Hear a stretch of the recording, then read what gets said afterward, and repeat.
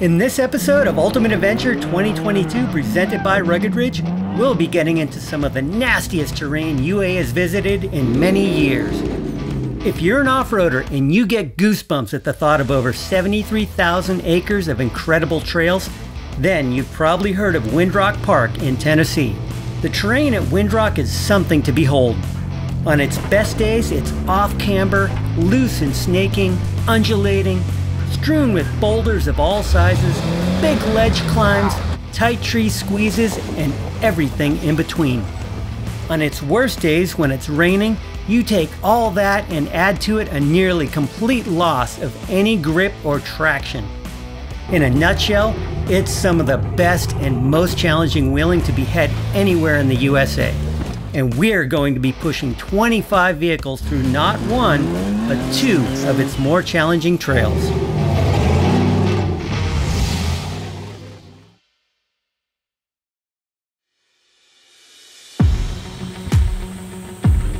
Well, it's early morning, UA day 5. People are just starting to wake up. It was a cold night, it was a windy night, but we're gonna get up, get breakfast made, have a driver's meeting, and then we are gonna hit the trails here at Windrock Park.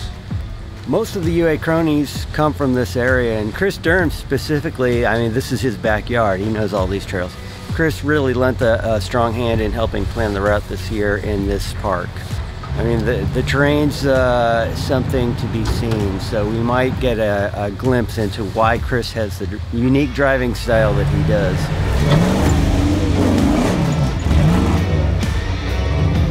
Little update for Team Onyx. We spent the day yesterday wrenching on the Toyota. The steering rack was trying to pull out of the subframe, so I took it to a local shop, went to Barnes 4-Wheel Drive. We basically put everything back where it's supposed to go. I welded everything top and bottom, put it all back together, and now we're ready to maybe limp it through the day, maybe push it through the day. I don't know yet. We need to drive it more so I can figure out how much confidence I should have in the truck. Valve cover filler situation. It ended up being not that big of a deal. We used some epoxy and we epoxied the top back onto the valve cover. It wanted to stay there anyway. We just needed to give it a little encouragement, and then put the oil filler cap back on, and it seems to be just fine.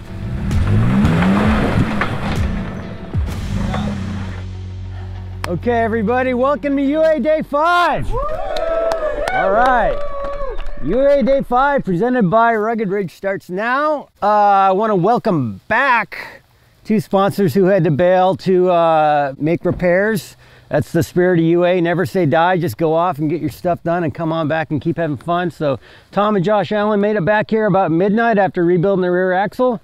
And I don't have a lot of yapping to do. We're in for a really cool day on the trail. This place is awesome. I'm gonna let Trent fill you in on all the nuts and bolts. All right.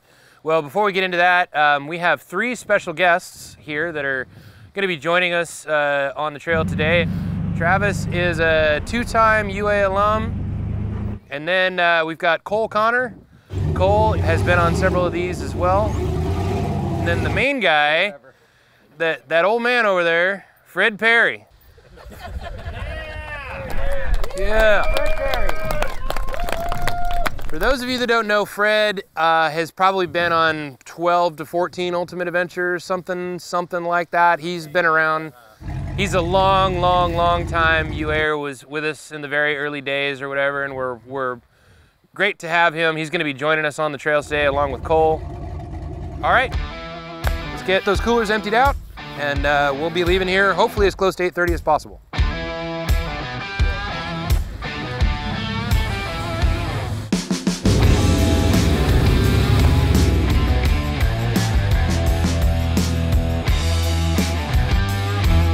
All right, we're here at Windrock now.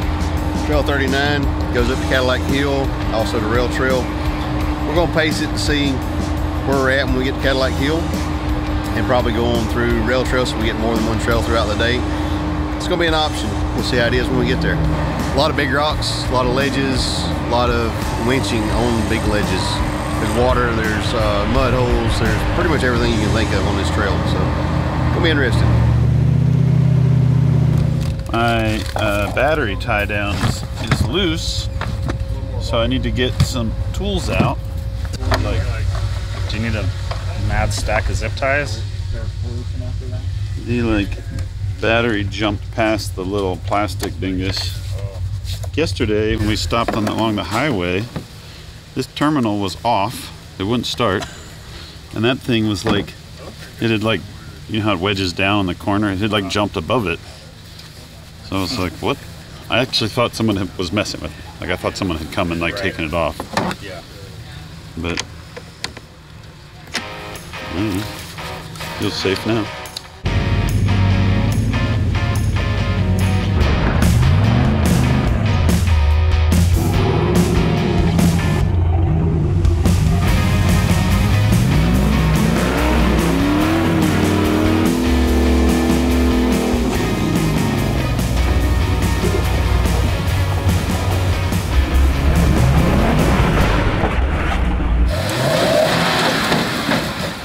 I gave it 3 good hits, and then I decided that I would just hook up the winch real quick.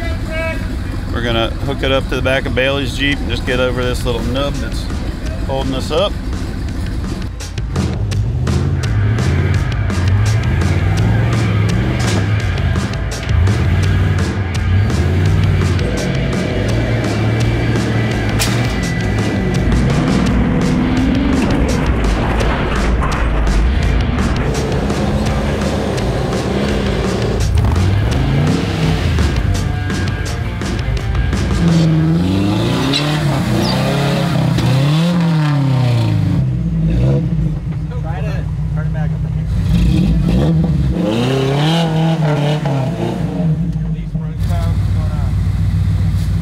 I don't think this is a gatekeeper.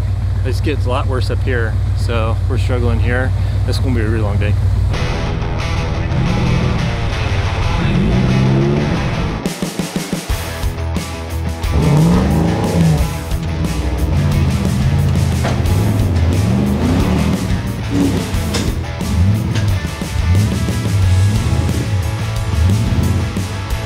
You can't see much, so you kind of have to rely on your spotters. I usually try and only listen to spotters that I really trust, and that would be some of the cronies on this trip. And Chris Durham was up at the top, and he's the right person to have you spot through this trail.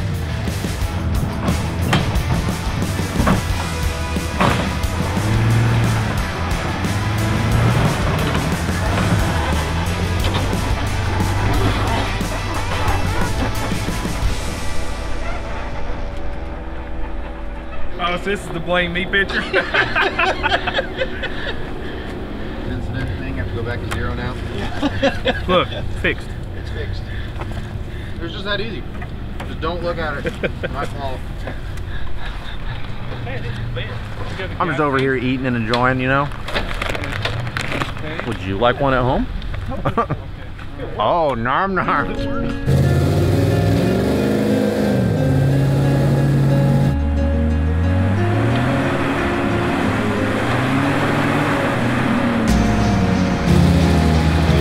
Hey, I'm David Chappelle, and I'm one of the cronies on Ultimate Adventure. We're kind of the group of guys that sort of help keep the thing rolling.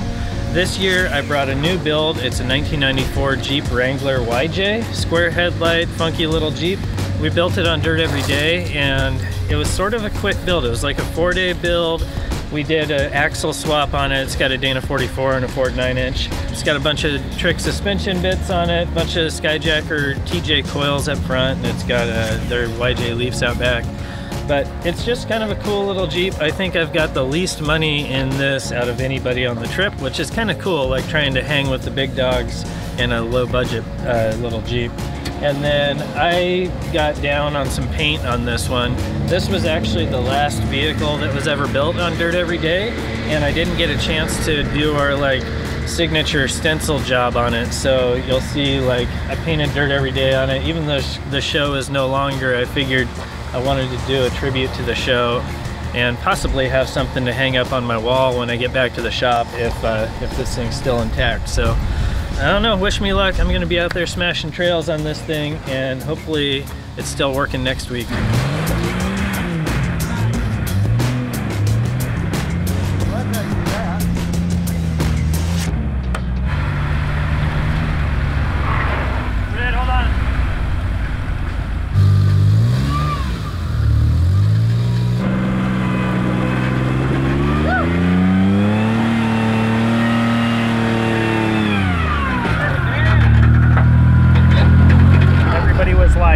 there's a hard line right there on the right. You should hit that. So I was like, yeah, we'll hit that.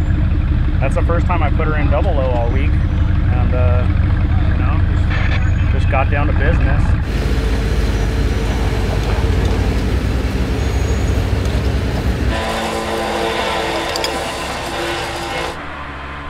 Well, I was rolling, I was moving, I was shucking and jiving, and then this Toyota passed me on the right.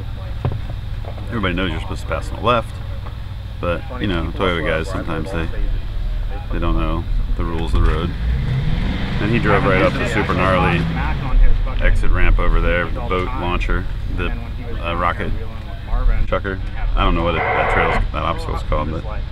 And then I was over here and I slowed down, and then I lost all my mojo and all my vibe. And I was like, I guess I'll just finish. Because this trail is brought to you by Warren Winches, the best winches in the world. Thanks, Warren.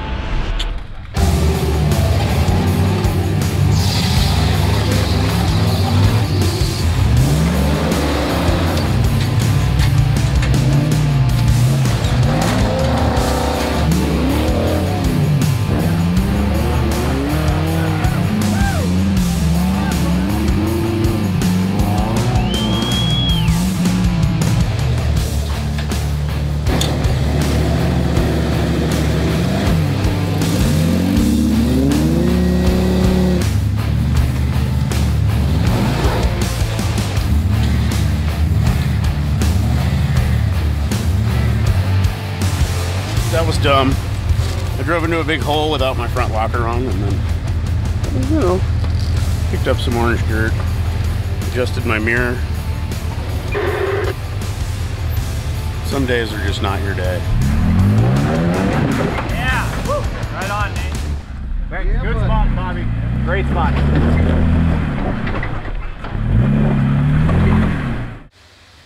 What are we gonna do on this one? It's about that much shallower last time I was here. Is that right? Yeah. Okay, so they've had a little rain. Little rain, little rain. Yeah. Little tire spinach. Yeah. Made a little deeper hole. I'm thinking we just go ahead and put a strap on that tree up there. Yeah, definitely. We're gonna need it. gonna need it. Yeah. Yeah. I agree. Well, that's what Ultimate Adventure's about.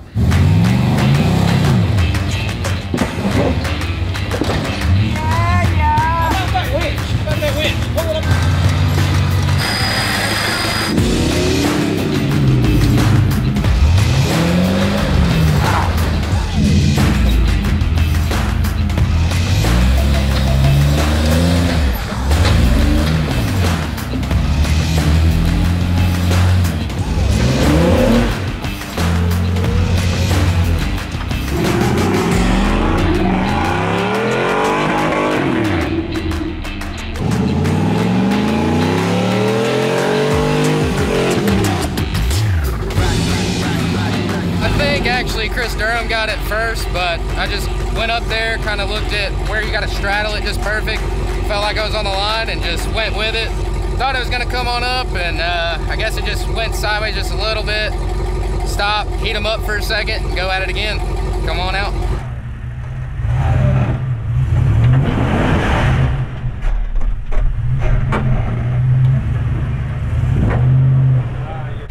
El Tigre was captured by a giant rock. Go right up there.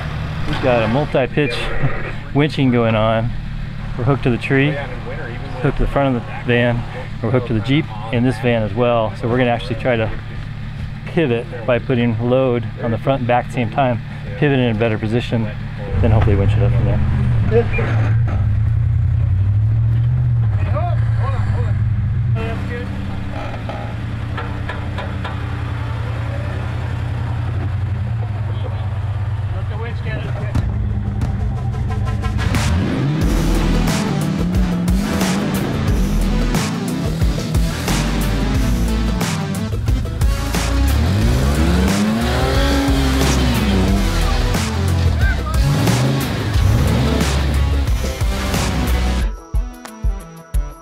I smoked the tires.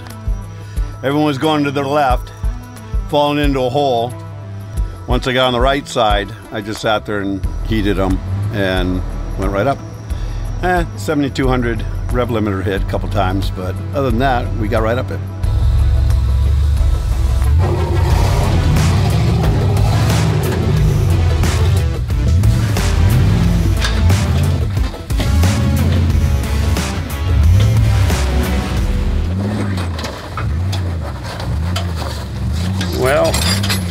I think the bolt in the clamp for the steering ram assist rod backed out and got so far out that it wallowed out the hole, and I didn't notice it, but it tore it out, boogered up the threads in here and on the bolt. So we're trying to come up with a way to get a bolt back in there so that I can have a steering ram.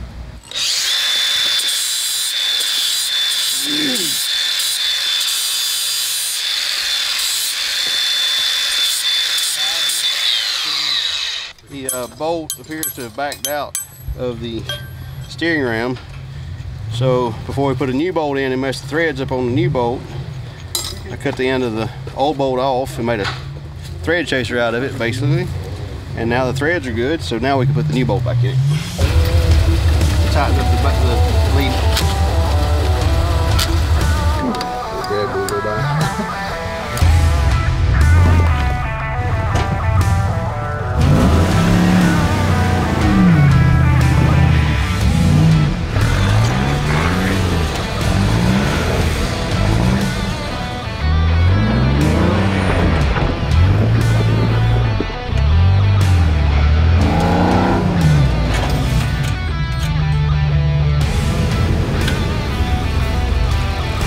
Allegedly, this is the easy route, but there is nothing easy about this. So yeah, this is a very technical, very cool climb, but it's legit.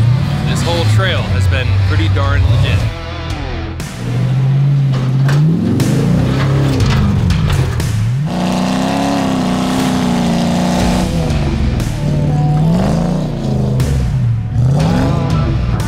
I got a control arm that I normally build out a 2-inch 250 wall, which fits this really tight, but built these at the last minute out of 188, which doesn't fit tight, so it was a butt weld, and I landed hard directly on the weld and snapped it. So already cut and ground it? Yeah, cut it, cleaned it, ground it. We're just gonna weld it back together.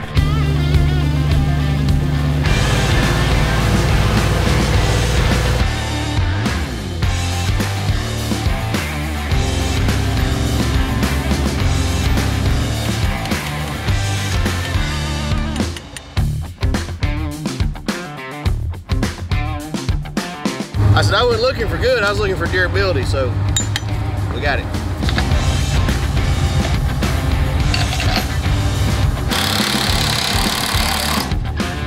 Got it welded back together, got it reinstalled, all tightened up, and we are good to go for the rest of the week, hopefully.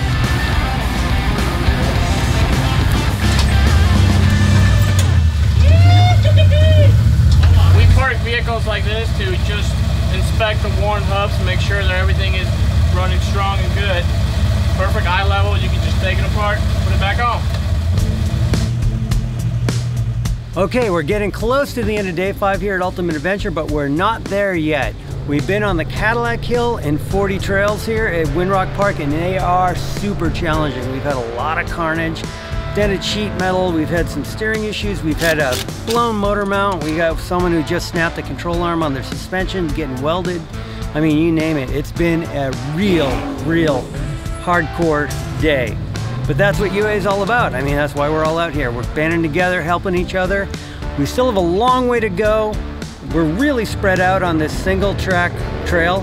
So we're gonna get moving before the sun goes down, get back to camp, because tomorrow's a day we gotta make repairs for.